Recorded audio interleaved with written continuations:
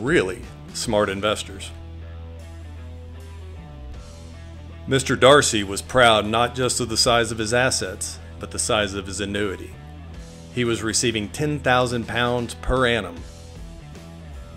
Ray Kroc was unable to obtain traditional financing, but was able to start McDonald's by borrowing against his cash value life insurance policies, and billions have been served.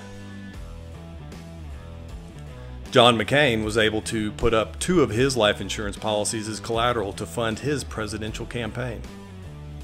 Walt Disney also was unable to obtain traditional financing, but was able to borrow from his cash value life insurance policies to start the Magic Kingdom. $70 billion in revenue to date, annually. Jim Harbaugh, one of the most creative uses of cash value life insurance policies. Talk about a win-win.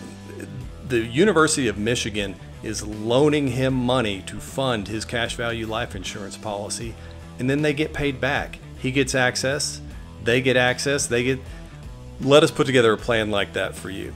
J.C. Penney was heavily invested in real estate and stocks when the crash of '29 hit. Through the use of cash value life insurance policy, James Cash Penney was able to keep the doors open and the employees paid. Doris Christopher borrowed $3,000 from her cash value life insurance policy to start the Pampered Chef. She later sold it for over $900 million to Mr. Warren Buffett. This is just some examples of some really smart investors thinking outside the box. Let us put together a plan for you today.